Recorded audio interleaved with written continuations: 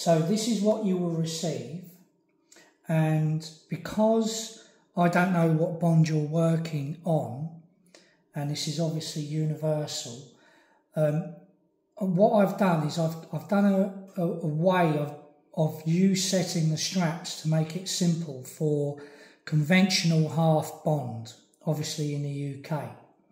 So if you take them out and you lay them out more or less like this, there's a short strap and there's a long strap. And to keep it simple, if you lay the bolt and the handle the same direction on either side, you'll be able to work out which direction these go on. So you put the buckle on with the bolt out like that.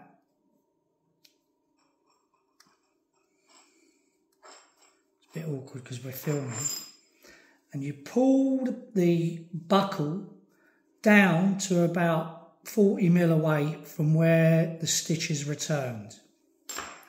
And you do the same, making sure that you are putting the buckle on the same direction as the bolt on the end. So 40-50 mil.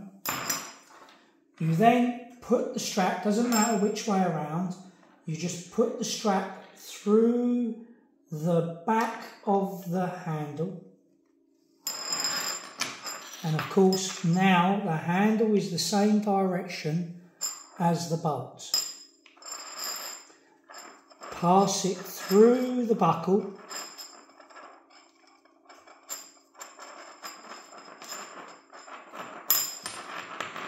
And what you're looking for is for that end to match that end. And this is very, very accurate. So that's how you do it. You just do it bit by bit. Get it as accurate as you can. And you only just got to really do minor amounts if you're close. So you can see now. Handle that direction, pin or bolt that direction. Come in the back of the handle with the bolt pointing the same direction as the handle.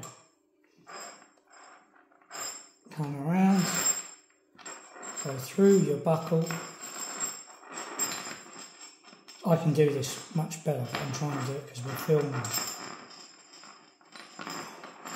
More or less.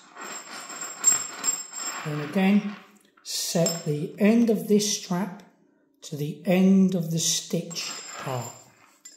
Which all you do, don't go taking the buckle off again, just bit by bit, either backwards or forwards, until you match the end to end. So when it's complete, it looks like this. Now don't forget, this is for half bond, yeah? So there will be other bonds where you'll have to adjust it, but that's what it's all about. This is a universal strap. See it here, see it here, and that should work straight out on site when you're doing a brick and a half and a brick return. So this is one brick, that's a brick and a half on standard stretcher half bond corner.